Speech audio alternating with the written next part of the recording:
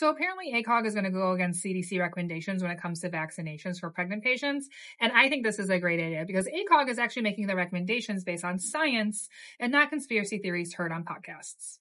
And as you'll recall, this comes on the heels of ACOG declining any more federal funding. So they really have the ability to just actually make evidence-based recommendations for us as OBGYNs. So let's get into it. These are the recommendations that they're making for vaccinations for pregnant patients. For the COVID-19 vaccinations, they are still recommending that you get the primary series or a booster when it comes out at any point in your pregnancy. Why? Because vaccinations in pregnant patients has been shown to be very effective at reducing morbidity from COVID-19. And vaccination in pregnancy passes immunity onto your baby as your baby cannot get vaccinated early on in their life. And being very aware of the misinformation around the vaccination, they're very clear when they say that vaccination in pregnancy is not associated with any negative effects on pregnancy outcomes. When it comes to the flu vaccine, because yes, the flu can be deadly, they still recommend that you get vaccinated as soon as the flu shot comes out. That is because the flu is increasingly dangerous to both pregnant patients and their babies.